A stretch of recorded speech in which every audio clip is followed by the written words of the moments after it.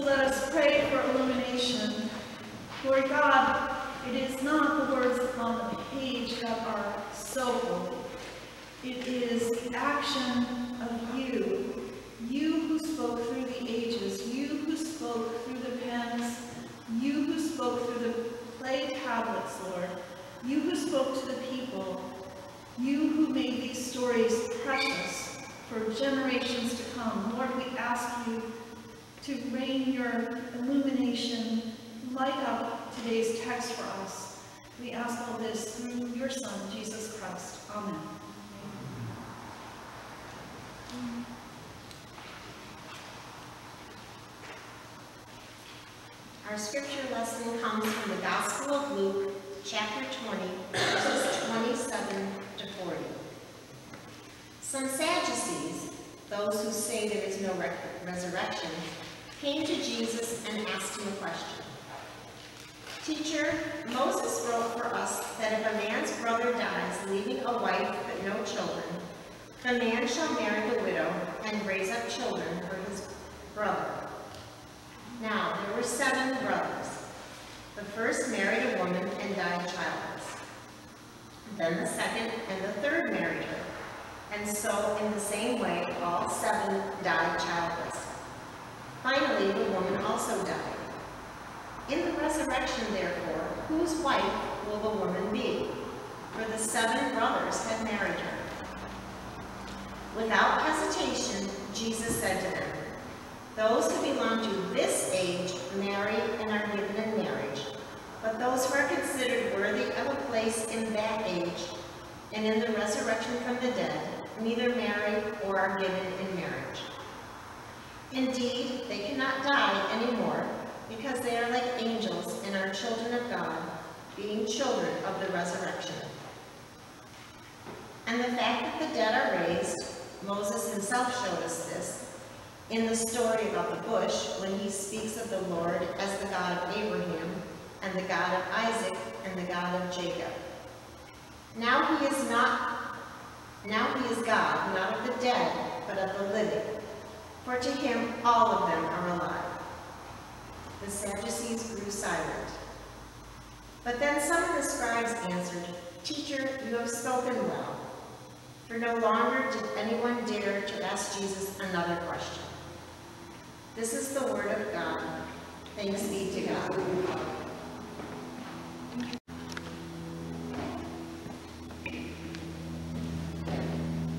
Now may the words of my mouth and the meditations of all of our hearts be pleasing to you, O Lord, my rock and my redeemer. Amen. So this gospel reading has its challenges. And it's troubling. It has, the Sadducees are proposing a 7-fold wedding cascade. That if you're the woman in the story, or a woman, is kind of troubling. And I'm going to talk about that in a few minutes. But as I was reading this story and reading comments commentary, and nobody was commenting on this story. They all picked another story from the lectionary from the Old Testament. A beautiful wedding story came to mind, and actually Larry Leela, I had told the story to him, and he said, "You need to preach on that one." So with encouragement from Larry, I'd like to tell you about an amazing wedding experience that I had. We all know that a wedding is one of life's truly sacred moments.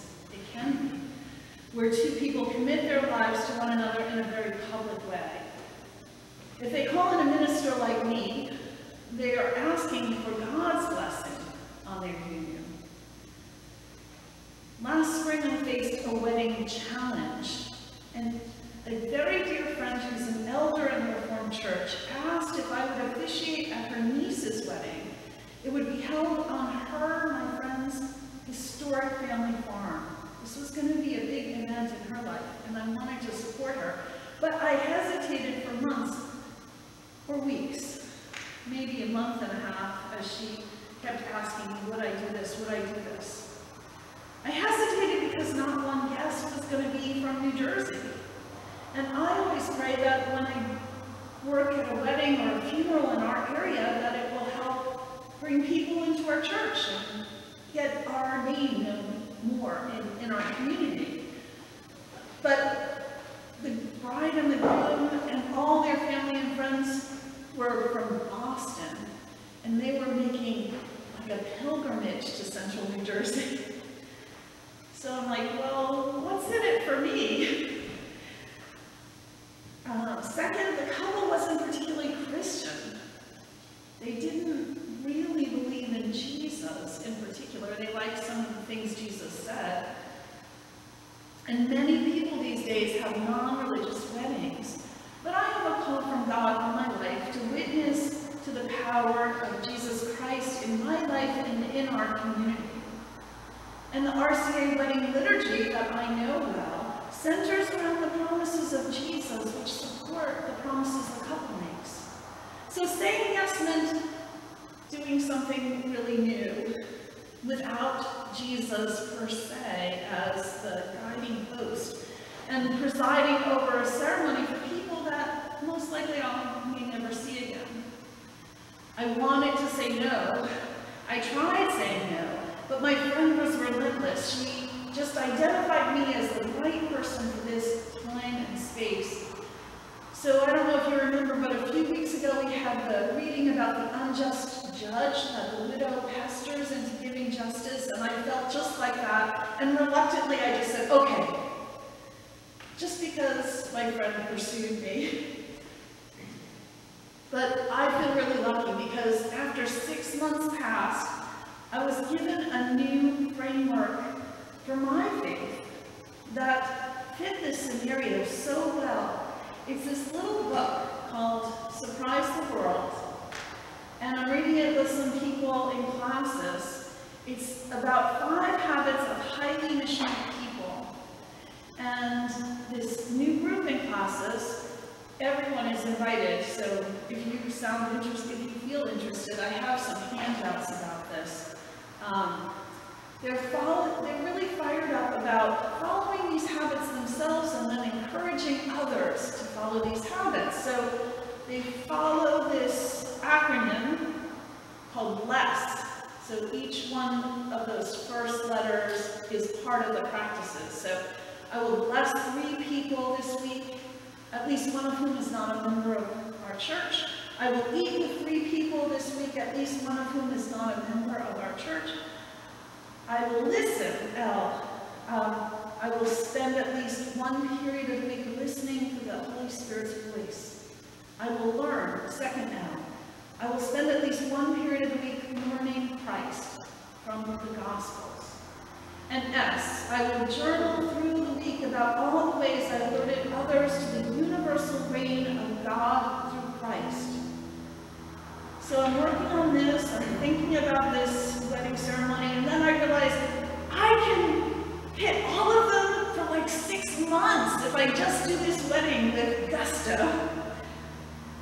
So it helped me reframe the wedding. I realized that I was thinking very transactionally about my own faith, and that this book was giving me a new format. So I started researching all kinds of wedding ceremonies, from atheist to Roman Catholic, and I pulled elements that honored what I was hearing in my sessions with the bride and groom about their deepest intentions. And I also found ways to honor the heart of my own Christian faith. In front of their guests, I asked them to declare their intent. Did they choose respect, kindness, and compassion toward one another? Did they choose to listen deeply to one another and to speak truthfully to one another, both today and always? That's a pretty big promise, and it's not one that I found so explicit in any of the religious ceremonies. When they replied, "We do," with their permission, I followed with words from the Gospel of Matthew. "You are the salt of the earth," Jesus said, "but when salt loses its saltiness, it is no longer good for anything." Mark and Emma, I spoke to them, "You are the light of the world, and no one lights a lamp and puts it under a bowl. They put it on a stand so it will give light to everyone in the house." So this was a holy moment. And Mark and Emma were remarkable people, as I learned, as I got to know them. She was a surgical nurse and he a medical supply manager, and together they cared for hundreds of people and solved some of life's most terrible problems all through the pandemic, and with their community of healers. Despite the stress, their relationship, I prayed, would never wear them down, but build them up. I prayed that their union preserves and enhances the saltiness of each of their lives. And their wedding was like a play. It was like an amazing drama. Behind us, there was a beautiful lake. It had a fountain. There was an island with crimson fall leaves. Hundreds of loved ones sat on bales of hay with shawls thrown over them in their fancy clothes. We were really honoring the earth, and that earth there, we honored their ancestors who had made that place a place of special family tradition. And Mark and Emma and their wedding party, of course, were dazzlingly beautiful in their best attire. And for that community at that time, this couple was salt and light and promise for a better world. And it took your breath away. Afterwards, the wedding party ran off for their photos, and the cocktail hour began, and I thought I'd do a hasty retreat home. But instead, as I walked toward my car, I was bombarded with questions and stories. Guest after guest came up to me and told me stories about their lives. These were strangers. They were telling me about pillars of their faith. They were so happy I read from the Bible. They had a longing for more God in their lives, and they were so thrilled that somehow through all of this, God's presence was felt deeply by all of them, but not by the formulas that I had learned. So this made me approach this passage differently. How are we to use the words of the Holy Bible to bring God's light and salt to our world? And I think in this text, Jesus gives us some direction. First, Luke makes it really clear. The Sadducees are coming here to trick Jesus. They're not trying to legitimately grapple with Scripture. They're trying to prove a point. They are trying to get Jesus to disavow one of his foundational beliefs and one of our foundational beliefs, that God raises us to new life after we die. This is the center of his ministry. This is the center of his life. And the Sadducees are basing their argument on a letter of the law that we find in Deuteronomy chapter 25. If you look at that passage, it's about a time when brothers who lived together and one of them dies without a son to carry on his name. And so this is solving a problem for the lineage of the family. So what does this mean for us? That this rule is here for us, that we read it on Sunday. The text says the rule is here to perpetuate the name of the deceased brother. However, if you read the whole Bible, the Bible itself seems to disagree that this is the point of this rule. The two main places in the Bible that I think of most where this rule comes into play, both times it is not for the name of the deceased brother, it is for the women who were made vulnerable in that death. So we see this in the gigantic book of Ruth, where Boaz is a wealthy farmer, and he's a relative of Ruth's husband's father. Boaz is not a brother to Ruth's dead husband. He's a more distant relative. And the obligation was up for interpretation. He didn't have to do anything. Especially because Ruth was a foreigner. Ruth is the Moabite. It says over and over and over again, Moabites were enemies of Israel. And that's what makes this story so salty and full and rich. In Ruth's story, the law from Deuteronomy doesn't provide a negative example of what's going to happen to a woman after she loses 7 husbands. It's used as a positive example so that Ruth and Boaz, when they finally get together, their love far exceeded all the requirements of the law. And it's beautiful. And I think that's a key to what Jesus says what he means when he says that he has come to fulfill the law. Like it's the spirit of the law, as Ruth and Boaz fulfilled. And we know this is important because it's not just the book of Ruth, but the product of their union, the child of their union is Obed, and he's the father of Jesse, and Jesse is the father of King David, who is a descendant of, who is a predecessor of Jesus. The second story is in Genesis, and it's a very weird story. It's about Judah, who his father is dead, Jacob. Judah is the top of the 12 tribes, and he has a son who's wicked and who dies, and he promises his daughter-in-law that he's going to make a husband out of his other son, and then his son dies. And so she's caught in this mix, and Judah doesn't know what to do. So in the end, Tamar takes matters in her hand. She poses as a prostitute, and she tricks Judah into having sex with her. It's a very weird story, and there's sin all over the place.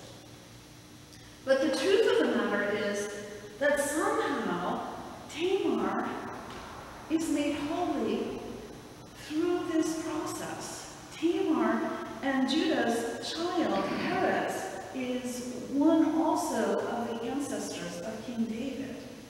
Very strange, very strange. The law in the Bible says one thing, but then the stories in the Bible use that law to kind of subvert or change or extend its meaning. These are creative interpretations in the lives of Ruth and Tamar, and they literally give life to generations and to our faith. I believe that in today's text, Jesus is warning us that if we take biblical words too literally, and if we only focus on one verse at a time, without the broader context, without the context of our faith and what we know about God, we can lose the spirit of God's word. By focusing on individual verses that way, the Sadducees are in danger of using them to reinforce the power of their own convictions. And much worse, they may miss the opportunity to testify to the light and the saltiness in which God created each of us. As I, interpreting my call so narrowly and transactionally, I might have missed the opportunity to draw a couple and hundreds of their loved ones just a little bit closer to the divine source of love and life, the source they were longing for anyway. In today's text, Jesus reminds us to work always for that bigger God that we know, for the bigger picture that God has in mind, for the kingdom of God on earth, in which all God's creatures are part of. And this text from Luke is vital for us today. We need to beware of people who hold on to biblical inerrancy in a way that doesn't allow God's voice to be heard and broadly, God's Spirit to flow up through words. Many ministers, as I mentioned, across the U.S. today may be avoiding this story. It is troublesome because it imagines a fictional woman and also a set of 7 men, and in the hands of the Sadducees, the people are reduced to tools for the sake of perpetuating a kind of deadly patriarchal structure. Nobody is caring about what light and salt is for those people. Jesus does not entertain it, right? Jesus says, no way. Jesus says those who live in this age and given in marriage cannot die anymore. You can't kill them anymore because they are like angels. They are the children of God. They are children of the resurrection. Each of them is wonderfully and fearfully made. And Jesus supports his interpretation. He uses Moses again, but Moses in Exodus, not Moses in Deuteronomy. So he has Moses conflicting with Moses, which is really interesting. And he said that Moses talked about his experience, wrote about his experience appearing in the burning bush. The bush that burns yet never dies. This is the symbol of our faith. This is the symbol of our God. The God of the living, not the God of the dead. Our God always lifts up. Our God always restores. Our God re-enlivens God's people as light and salt for this world.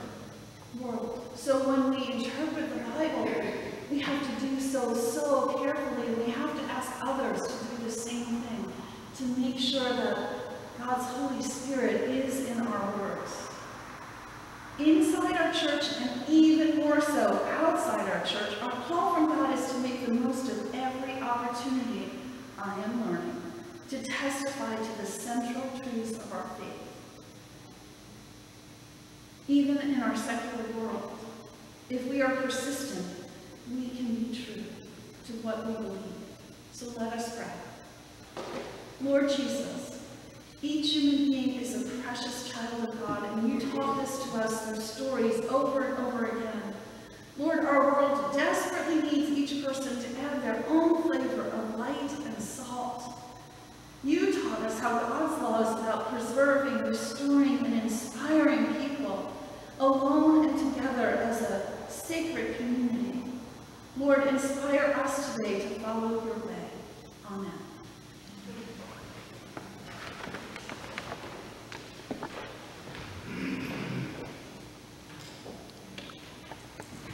Our hymn of response is number 247, I Love Your Church, O Lord, verses 1 through 3 after Susan's introduction, and please remain seated for this song. Thank you.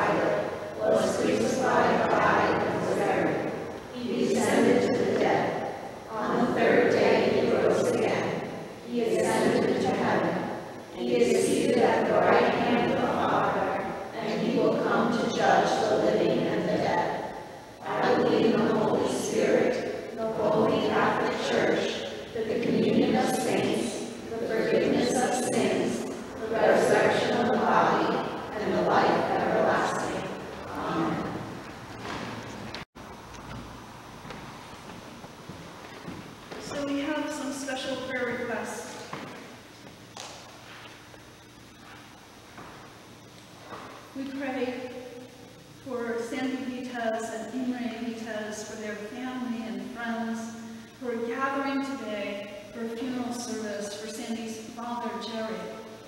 We ask you, Almighty God, to pour your comfort upon them, to fill them with your grace and to encourage them, and to allow them to pour forth in their memories all the love and light that they received during Jerry's time here on earth with them. Lord, we pray also for Donna Freeman, her husband Steve, as they and their family and Donna's mother, Nancy, mourns the loss of Donna's father, Norman. Lord, we ask you to accompany them in this time of grief as they prepare to celebrate Norman's life. We ask you to be with them and to guide them so that they will create an even more strong community of love and life in memory of all the love poured out for them in Norman's life. Lord God, we give you thanks today for these two beautiful souls, for the families that have supported them until their death. We thank you for the example of Jesus, who taught us how to never abandon our loved ones, even as they face death. Lord, we praise you and give you thanksgiving for this beautiful respite from the cold approach of winter. We thank you for an extra hour today, for extra rest. We give you thanksgiving for an amazing craft fair yesterday. We thank you for each person who poured their heart and soul into that craft fair, but also we thank you for all the support and encouragement they gave to the artists who were here, who exhibited, who sold their goods. Lord, art is an expression of your love and creativity, and this event showed so much of that in the food, in the fellowship, in the care. Lord, you heard the thanksgiving on the lips of all the artisans. We give you thanks and praise today for helping us to host this amazing event. Friends, let us join all these prayers and any special intentions that you have in your hearts as we say the Lord's Prayer together. Our Father, who art in heaven, hallowed be thy name. Thy kingdom come, thy will be done, on earth as it is in heaven. Give us this day our daily bread, and forgive us our debts, as we forgive our debtors. And lead us not into temptation, but deliver us from evil. For thine is the kingdom, and the power, and the glory forever. Amen. Our final hymn of dedication is number 815,